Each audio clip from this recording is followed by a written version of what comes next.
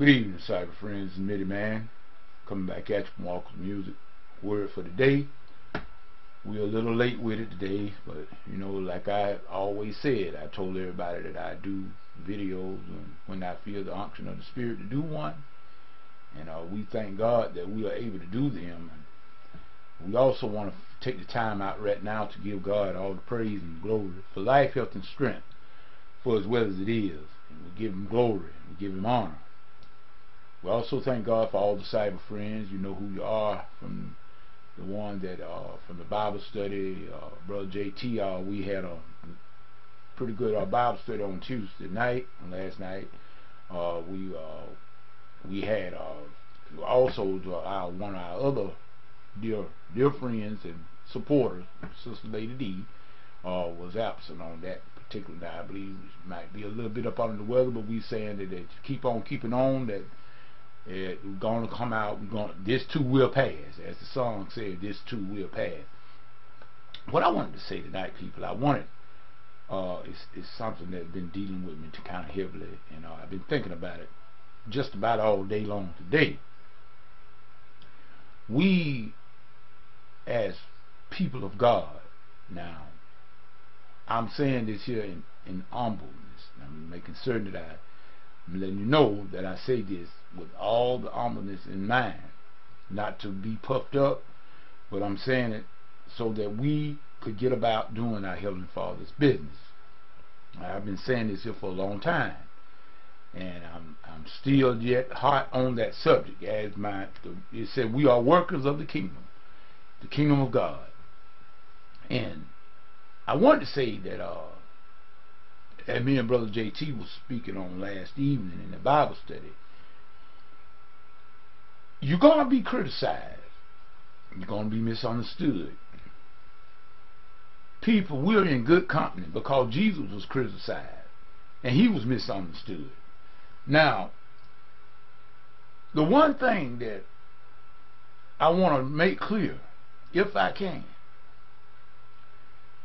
surely if they criticize Jesus, mocked Him, some stopped following Him, surely if they did that to Him, they're going to do it to you.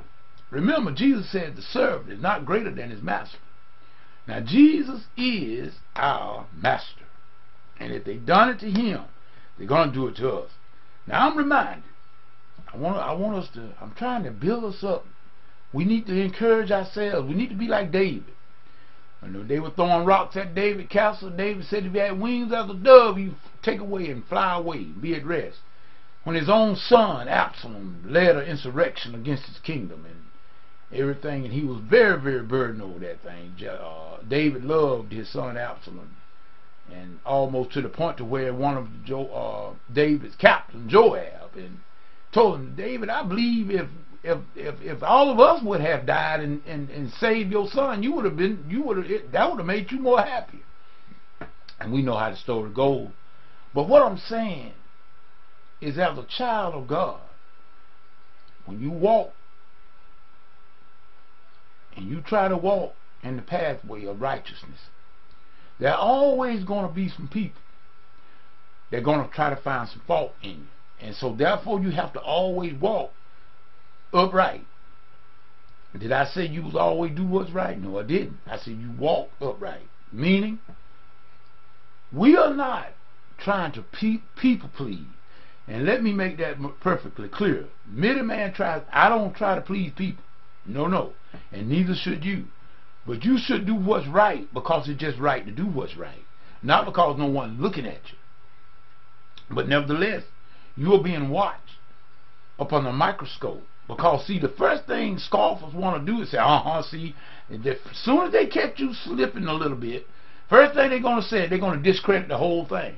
This is how come I said we must walk upright according to the calling and the Word of God, making certain that we do what the Lord say do, because these scoffers and these here soothsayers and all these here snuff dippers that get going around there talking trash, they trying to find out something against you so they can discredit the whole thing.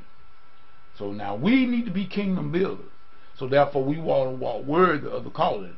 I'm going back also. I made reference to David. I want to make reference to Daniel. Let us be a Daniel. In other words, Franklin Graham got something they call Dare to be a Daniel.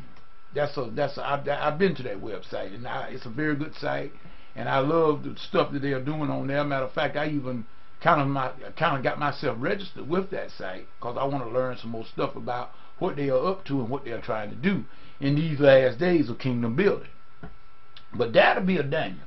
Why do we dare to be a Daniel? Let us see what can we even consider ourselves in the same class with Daniel.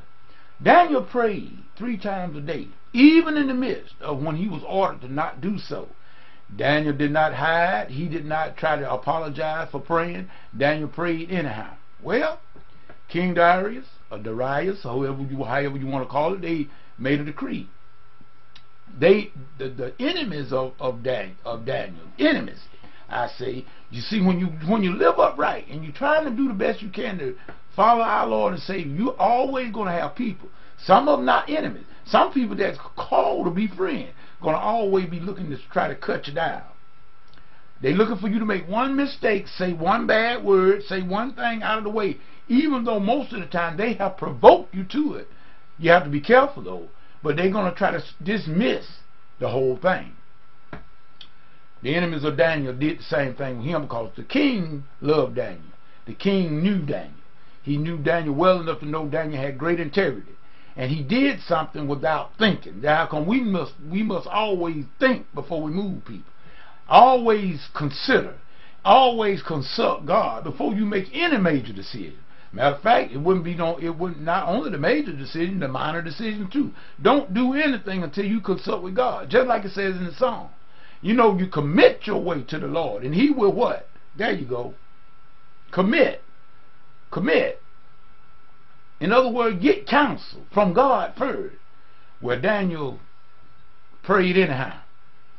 And the king had to put Daniel in the lion's den. But nevertheless, we know the story. Daniel used the lion for a mattress and a pillow. Daniel slept all night in the lion's den, and then when the king got up that next morning, he went inquiring of Daniel, and he told the old king, live forever. The God I'm served, the God I serve, the God that you and I serve, He is able, people. So now, why did Mighty-Man say that? God is still in the miracle business. God is still in the deliverance business.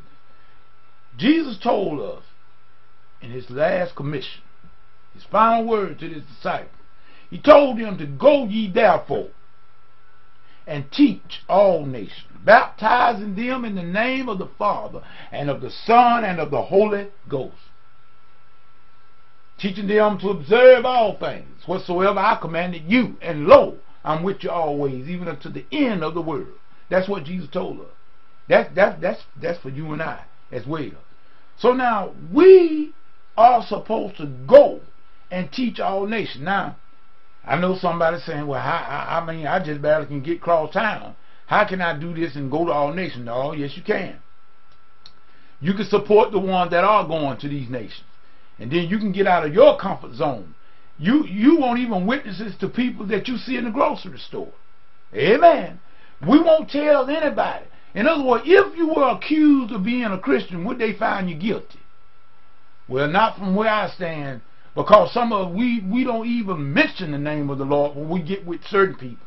Now, when we get with our church group, we'll talk about the Lord and the amen and all that with our church. But when we get around people that don't think the way we think, we start talking the mess they talk. They can't tell us from them. So this is direct against what we are supposed to be about. In other words, if you got it, you ought to show some sign. So when people that is without, when they look at you, they can tell us something different about you. By the way you move, by the way you talk, by the way you act, your actions. Jesus said you shall know the tree by the fruit. So people, I'm going to make this video very short. I'm going to cut it off right here. Are we working for the kingdom? Now remember, there's two kingdoms. You got the kingdom of darkness and you got the kingdom of God. Which one are you working for? Which one? I ask myself, man, which kingdom are you working for? Now let me help you out a little bit with that. If you see yourself leaning more toward the works of darkness and the works of the flesh, guess what? you working for the kingdom of darkness. And if you find yourself leaning more toward the fruits of the Spirit, then you're working for the kingdom of God. People, it's not no two ways to heaven. Jesus said, I am the way, the truth, and the life. No man cometh to the Father but by me. So guess what? That means we got to do it His way. I've often told people in the church, I tell them all the time whenever I get a chance, a kingdom has a king.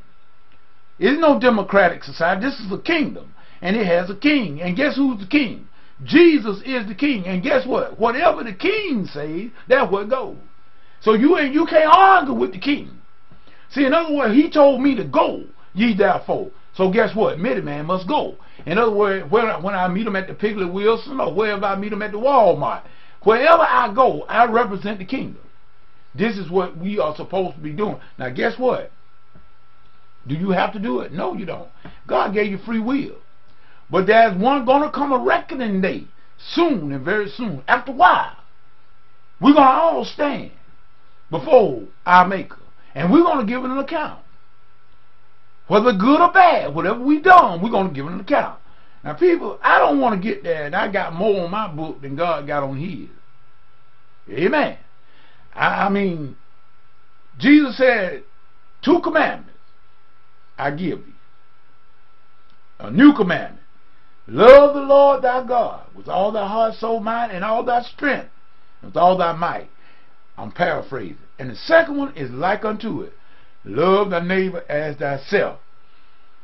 On these 2 commandments rest the law and the prophets.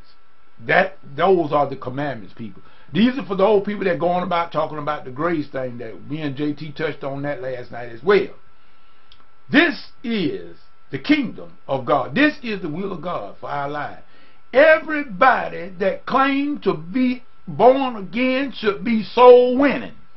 You should be telling people about the Lord Jesus Christ, teaching them and showing them whatever God has showed you. We are supposed to be showing them. This is the will of God for our lives. And this is kingdom building. Now, what are we going to do with it? Are we going to sit here and just keep on talking about what we can't do and what the Lord didn't send me? You know, everybody's not called to be a musician. Everybody's not called to be a preacher or whatever. But everybody is called to be a kingdom builder. You're supposed to be saving, winning souls. You didn't get saved just for you to sit in your church. Jesus saved you to go save others. Yes, teaching them about the kingdom.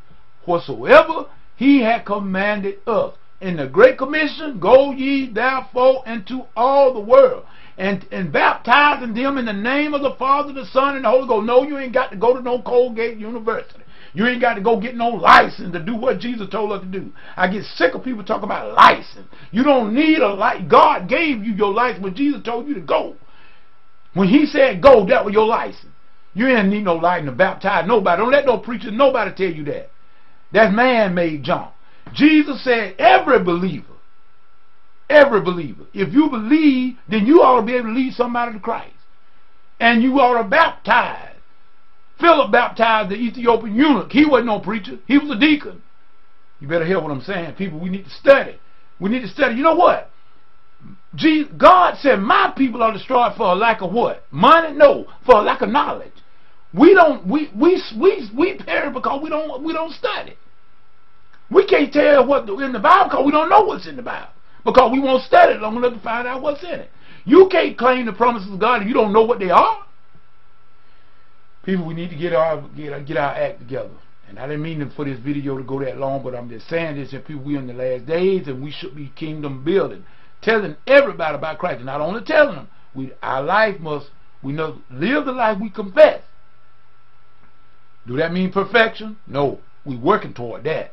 And guess what? We are never going to be perfected until Jesus comes. So all the while, it's just like what old Dr. E.V. Hill said a long time ago. I remember him when he got his handkerchief.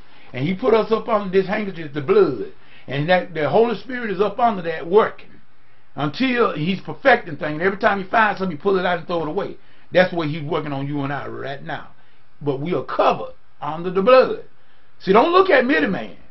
See, when God look at this, He's looking at the blood of His Son.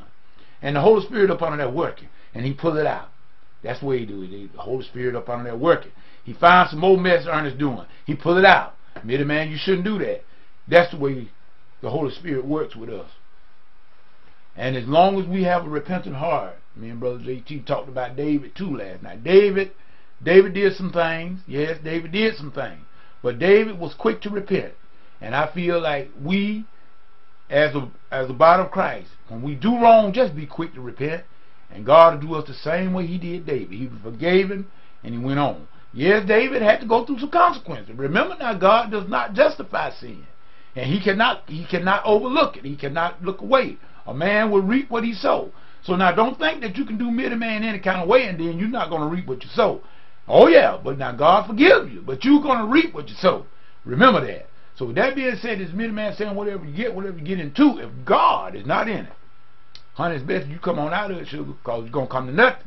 This middleman saying until the next time on tomorrow night, we are intending on having a great Bible study on tomorrow night, if the Lord say so. Meet us there at Blog Talk Radio at 11 p.m. Eastern Standard Time. Until then, this is Middleman saying peace and goodbye.